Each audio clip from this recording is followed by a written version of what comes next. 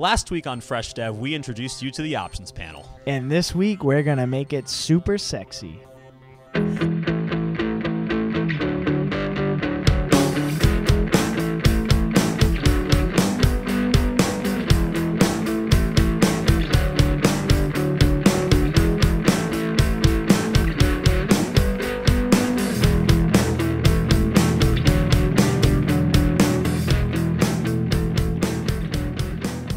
Hello, everyone, and welcome to this week's episode of Fresh Dev. I'm your host, Dan. And I'm Scott. Scott, we've been working on a plugin. That's right. We've been developing it from the hypothetical where we just talk about sort of how to go about planning what your plugin's going to be, what you're going to choose, all the way to sprucing up or creating the options panel, I should say, of your plugin. Yep, that's right. What is this show about, Dan? Oh, so what's Fresh Dev about? Thank you. And I'm not Matt, so what am I talking about here? No. So Matt's away right now, so I'm filling in right now for today. But what is the show about? So Fresh Dev is sort of like your light look, your introductory look into development, specifically with us on the WordPress framework.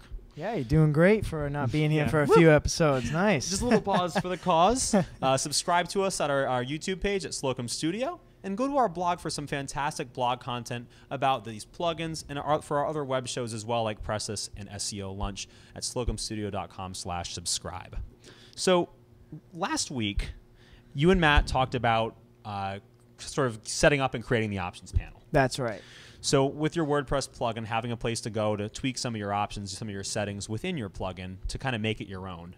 That's somebody using the plugin. Yes, correct. And then if you guys have been following along with the series, last week we only added one option to our panel. We are hiding it on pages, and that's all our particular plugin is going to do. Your plugin might have, several options. Tons of options. 20, 33, I don't know. And on Presses, we talk about plugins that have setting after setting. We have subsettings within other subsettings. So it can get pretty intense. We're just kind of, starting to talk about it a little bit.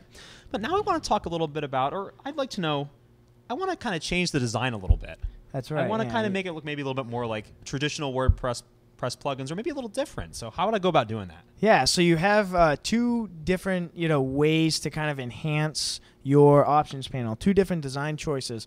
The first one would be to make it seamlessly match up with WordPress. You're using WordPress's default administration style, so for instance like buttons or input fields. And then your second way would be to actually create your own kind of custom design. Maybe make it in Photoshop first, make all the HTML, CSS, and kind of bring it in. We'll talk about both of those today. I think it's important to note on our plugin, we're just going to use the default WordPress styling. Cool. Seems to be a little bit easier. And then another feature to that would be your plugin kind of integrates right within WordPress. Doesn't look like it's it looks like it's meant to be there. Right. It doesn't look like it's whoa, what's up with this page?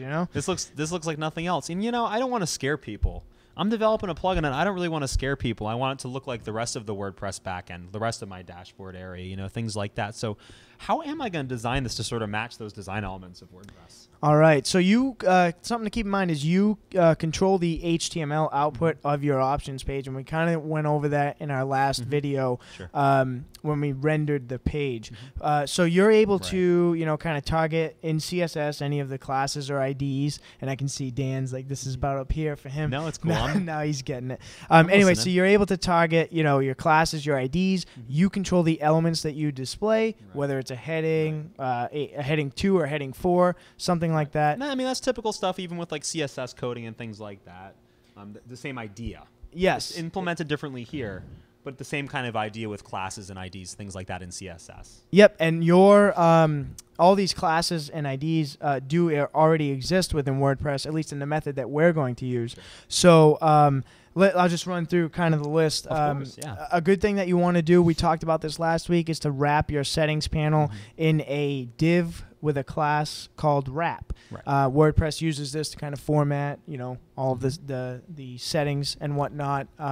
You can include different admin notices. Okay. There's styles for admin notices, like just a regular notice or a warning, stuff like that. Those classes do exist.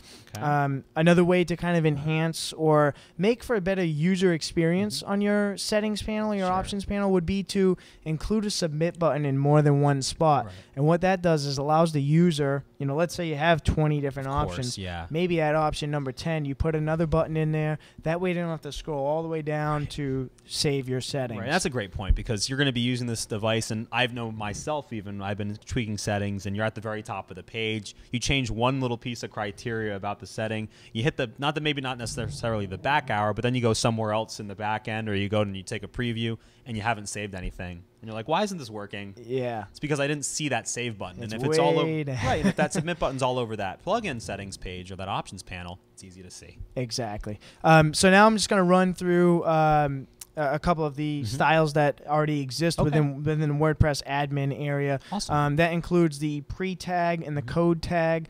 Headings 2, 3, and 4 come out looking very nicely, so something you may want to include. Okay. Screen icons. You have various different screen icons to show, such as editing, dashboard, themes, plugins. There's more than that. Cool. And I think 3.6 might even have some new ones. So whenever that does come out, probably be out by the time this video comes out. Yeah. Anyway, and then also you have some buttons. You can Right. there's a class called button dash primary and button dash secondary, Cool. and those will be styled. Primary will be blue. Secondary will be kind of like a grayish outline button. There's also styles for tables, input elements like text boxes and little one-line inputs, and also some tabs. So let's say you want to have multiple settings pages within your panel. You could say, okay, tab 1, tab 2, tab 3. WordPress provides all of this styling for you. That's awesome. Now, I do want to make one more mention. Of course. I found a plugin by a developer named Frank. He's in Germany. I'm not going to say his last name because I will completely mispronounce it. We'll have the resources on the notes. That's right. Yes, this is on GitHub, and he calls it WordPress Admin Style. And what this does, it just adds a little panel. It's a plugin, and it adds a little panel, kind of similar to what we've been doing, to your WordPress dashboard on the left-hand side. And you're able to click on that panel, and you'll see all of the default styling. He gives you a little bit of code snippet, so you can say, hey, I can take this, put it in my panel, and modify it here or there. And you'll be able to see all of the default styling. So it's a really helpful tool when you're going to, going through this and creating your options panel to look like WordPress. Oh, awesome. That's great. So it's almost like an inception, like a settings within a settings, if you will. Kind of, settings yeah. to create extra, to help you create the settings. It helps you, yes, exactly. That's a great tool. Yeah. So I've been playing around with this for a while now and tweaking my settings, and now I want to go off on my own. That's right. You want to have your own look and feel, right? You want to make it kind of completely separate from I WordPress. think the WordPress backend looks like trash. I create magic members or certain other plugins that have their own specific look and feel that I want people to be enveloped in my ecosystem. That's right. So how do we go about Yeah, that? how would we do the custom design aspect of this? All right, let me tell you. I think it's a good idea to still wrap your content in the div with the class of wrap. Again, just so all the formatting is, output correctly.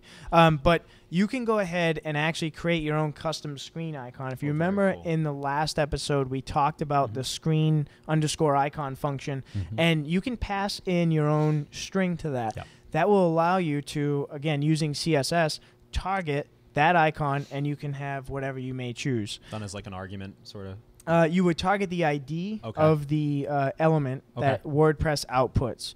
So it'd be like icon dash, share buttons, and you could have your own share button icon or whatever plugin you're actually creating. Very cool. What you can do is you could have custom admin notices or just notices in general, meaning you could style the colors of the notices, the borders, when they're displayed, all Change that. the colors and stuff like that to something different. If you want to have like a background image, if you've ever used, any of you developers have used WooCommerce, you'll notice when you install it, they have like a purple notice and it's got the clouds in the background.